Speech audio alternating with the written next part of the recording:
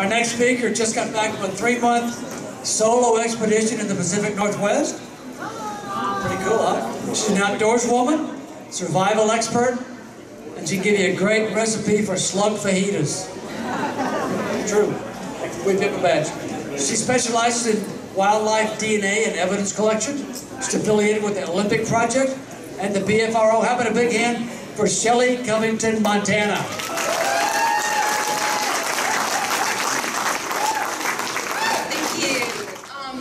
My name is Shelly Covington, Montana.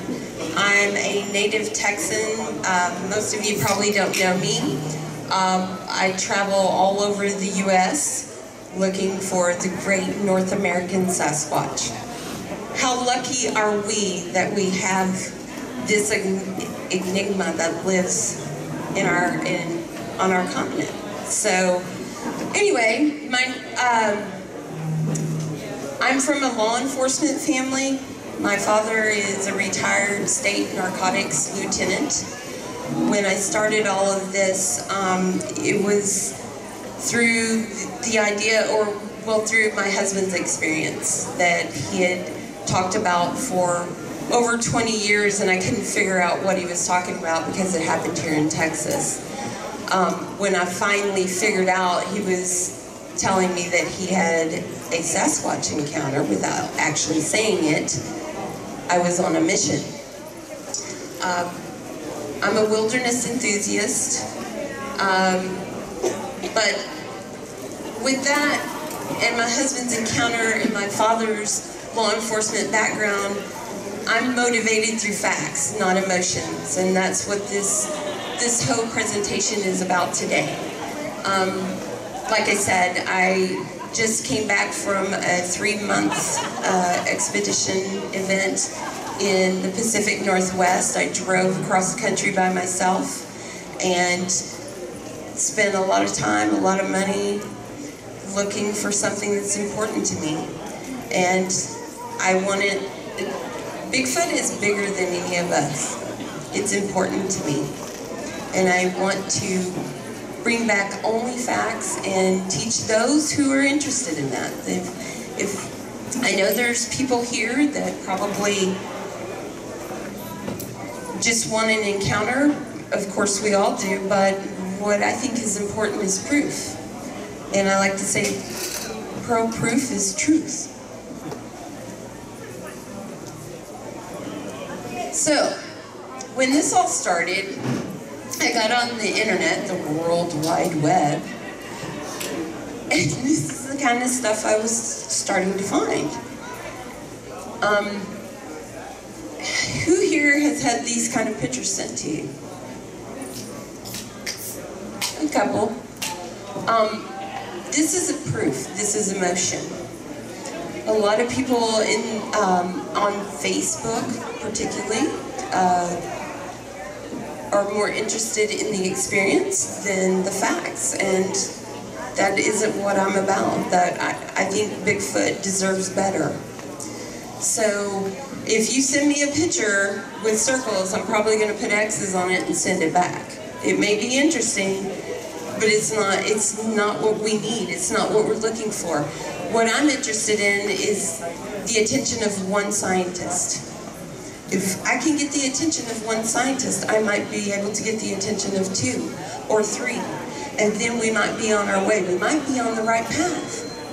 That's what I'm interested in, and that's what I think many people are interested in.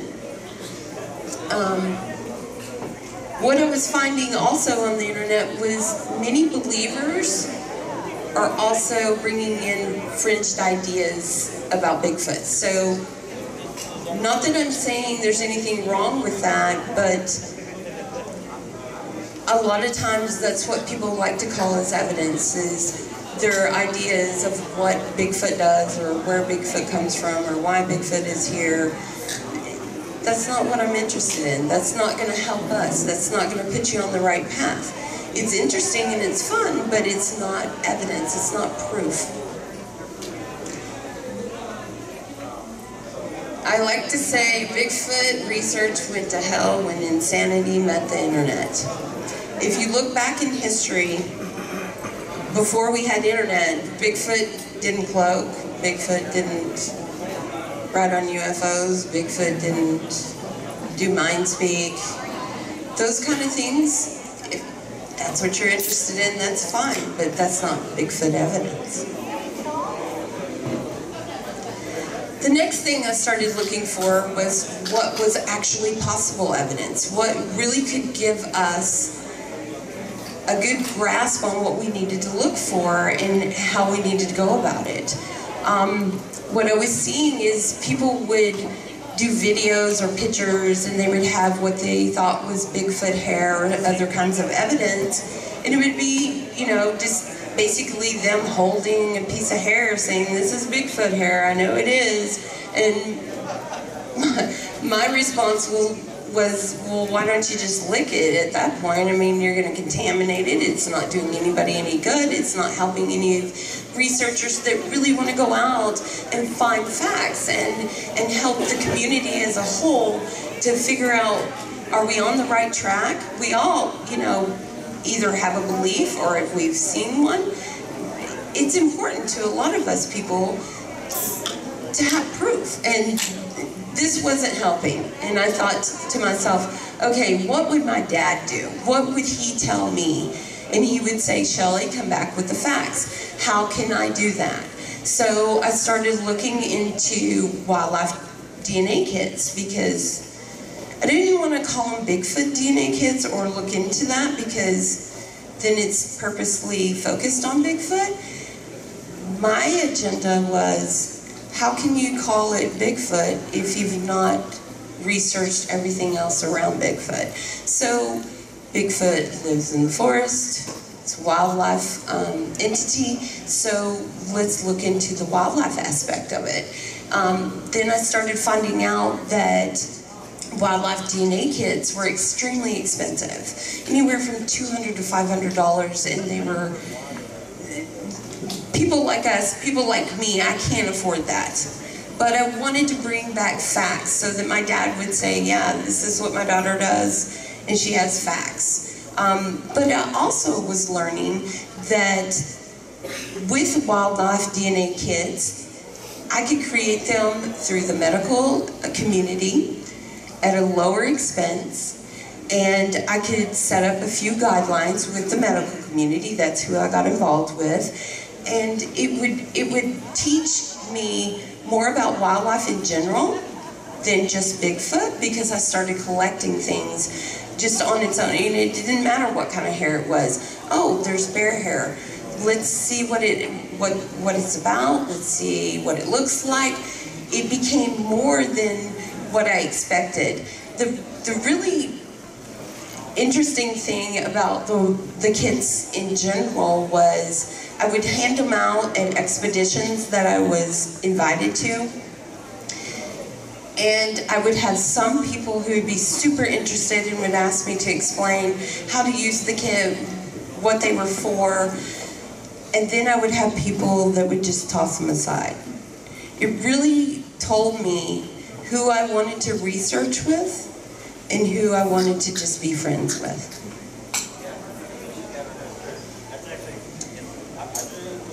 Now, the kits that I have created are in their 4th generation. They are up to human standards. So you actually have, everything is up to medical grade, so you're not going to have any issues with contamination. Also, they're lightweight. I put them in a plastic bag so they're weatherproof, and you should always have it. One great thing about the kits in general is there is a swab that you can use as a buccal swab. When you're collecting any kind of evidence, be it casting, DNA, hair evidence, you should always video. Pictures are great, but you can pull pictures out of video. Video is going to give more of a 3-dimensional aspect to how you're collecting it, if you're contaminating it. There's actually a swab, the one with the little red top on it, that you can do a buccal swab with, because haven't we all heard about human DNA contamination with possible Bigfoot evidence. This way, if you, number one, video yourself as you're collecting, and also, just as a side note, I have placed 2 face masks and 2 pair of gloves and sanitary napkins for 2 different people, so you can have an assistant. And but video yourself, do a buccal swab, send that in if you have that DNA. I also put in the kids Cindy Dosen, who I work with at the Olympic Project, who will do hair analysis, give you a full report, and she does it for free.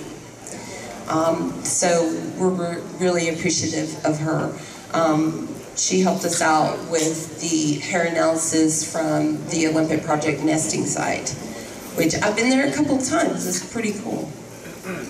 But always have your casting material, your DNA kit in your pack, so that if you need to practice these things.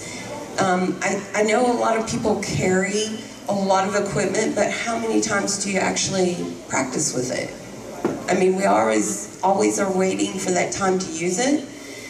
I go out and I practice. I'm always looking for something to practice with. And here we go. Practice, practice, practice.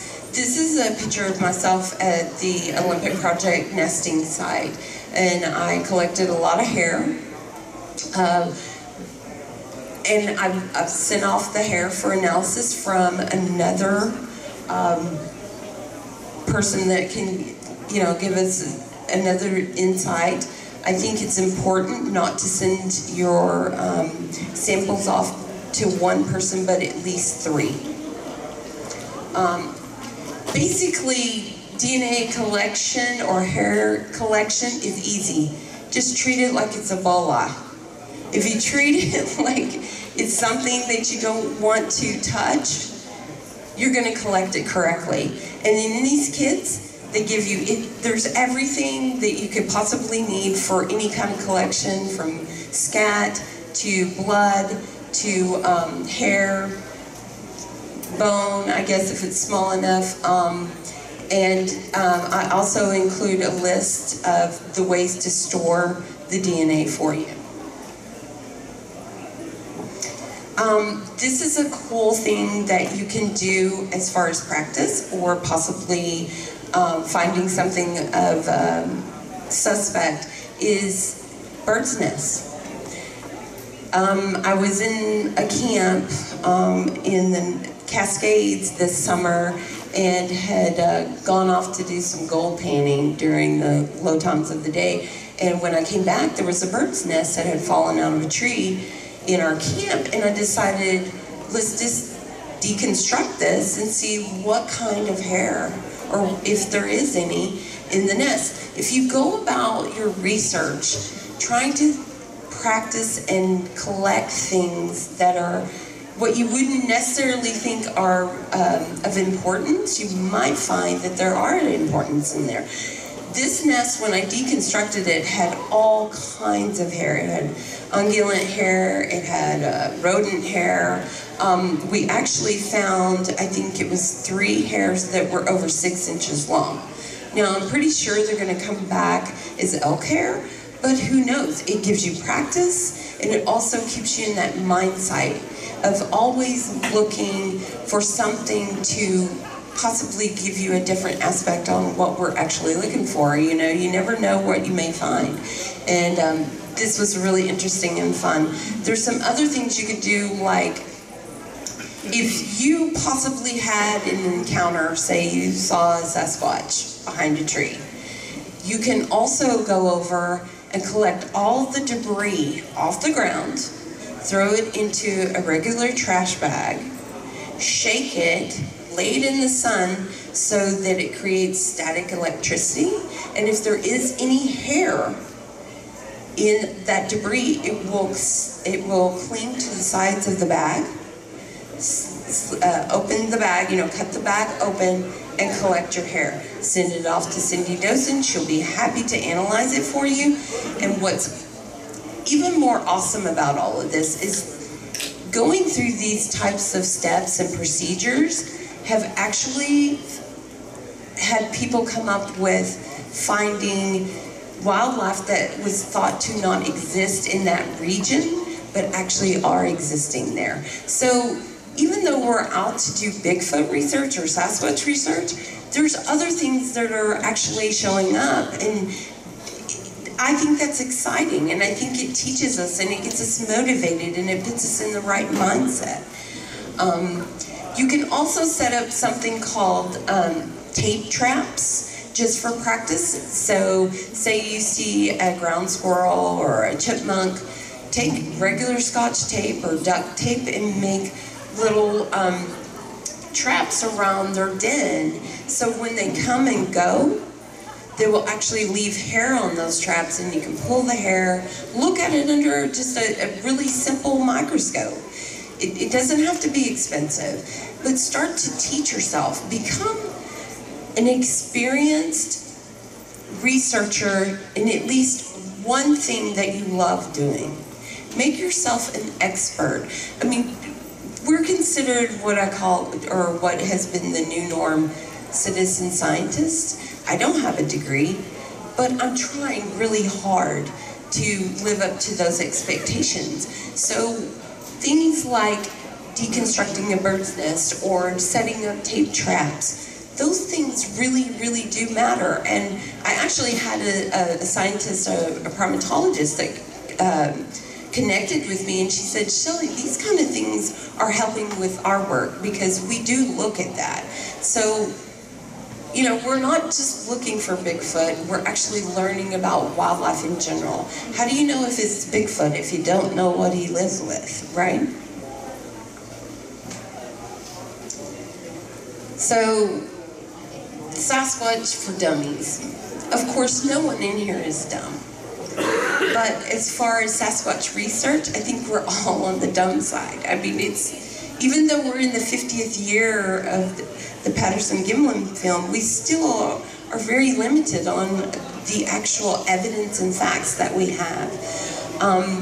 So we're all like infants or juveniles, I guess, you know, in what is fact, what is evidence. There's no experts in Sasquatch. Y'all have all heard that, I'm sure. But one thing that I really try to do, and the people I work with that I feel are very close to me, that I work with a lot of people. I've been everywhere from the nesting site to the kill site to, I'm the first woman at the Ape Canyon event. But what I really look for is people that are mentally disciplined, who really keep emotion out of the research. You know, you want your friends to tell you, no, that's not Bigfoot. I mean, if it's not, it's not. And I think that's important. I think Sasquatch in general deserves that. I mean, it doesn't get us anywhere if we're not on that path. Being mentally disciplined is extremely important to me, and I think it's important to a lot of people. And that is the one thing I think will get the attention of science. Also, don't let others pollute your thoughts or common sense. An example of this is I've had two experiences that I believe, and I quote, believe were Bigfoot. I did see the creature, but it was at night. It was on a blue moon.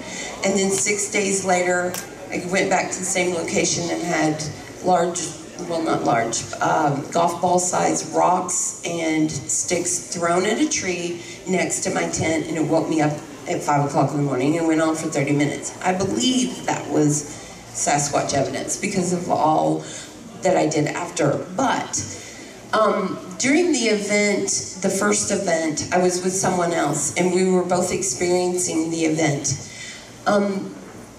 What I told him after we saw what we thought we saw, I asked him, please don't talk to me anymore. I simply need you to draw what you saw because I do not want you to pollute my ideas, because it's great to have your friends and people that you trust around you. Did you see that? Did you see that? Yeah, I saw that. and then it becomes something maybe that it wasn't. So for me, what I did was ask him to draw what he saw the next day. I also did the same thing, and we came out with the same drawing. So that was more important to me than hearing what his words were. If you go about your research like that, it helps you to discount all other things, because Bigfoot should always be last. You as a researcher, in my eyes, it's important for, if you're going to send me something, I would really like to know how you go about it. And things like that really just step it up a notch. It gets us closer to actual proof. Be detail-minded, detail-minded, detail-minded. Do your research and then do your research again. Do not lead your research with emotion. Emotion, I think, is one of the biggest problems we have. It's great to believe in Bigfoot.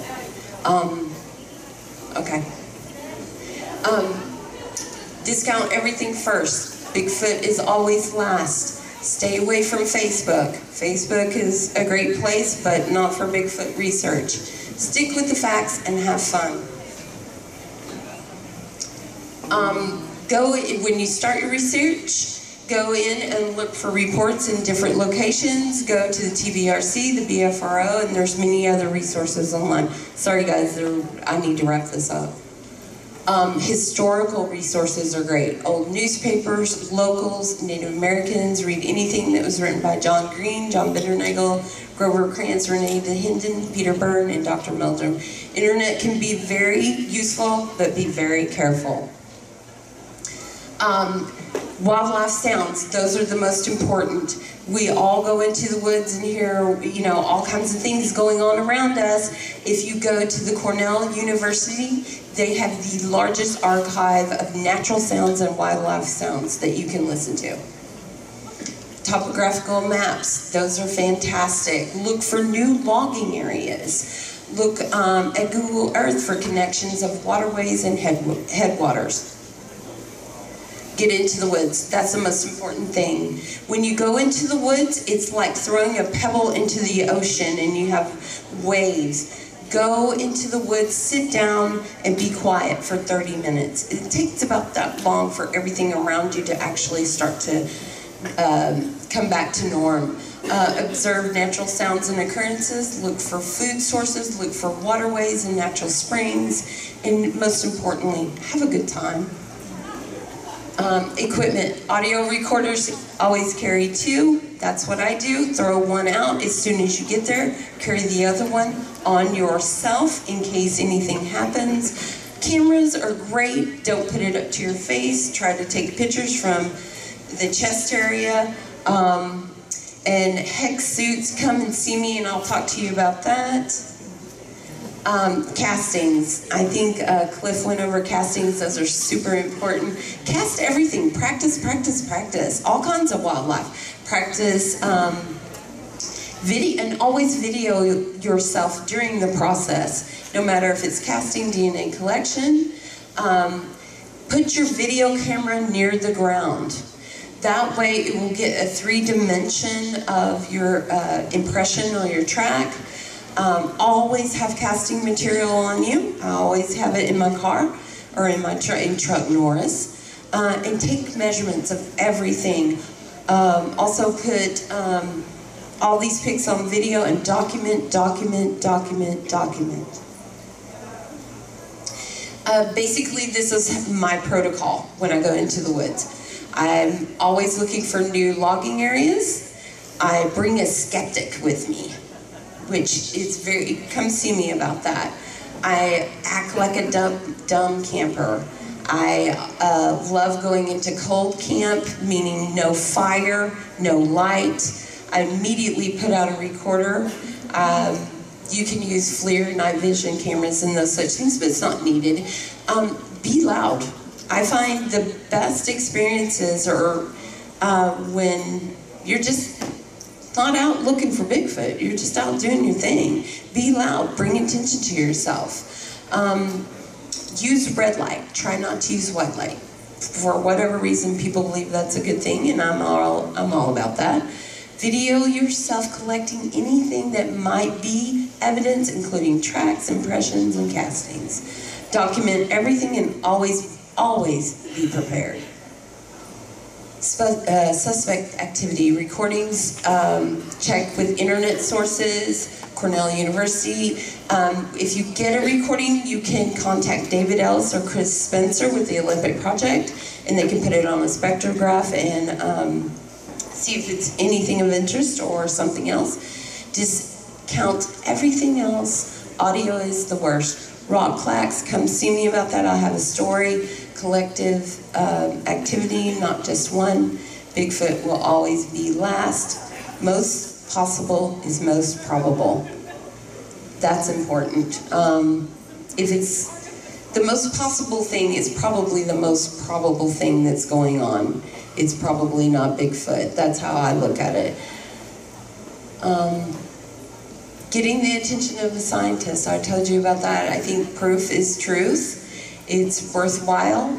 Bigfoot is always last, and be willing to accept only the facts. Don't put emotion into it. And the last thing, proof is truth. Don't lead your research with emotion. It may only lead you down the road of fallacies. So I'm going to wrap it up here, and I appreciate everything. And if you want to come and visit with me, I appreciate you, and have a great time. Thank you. Shelly Covington, Montana, right there.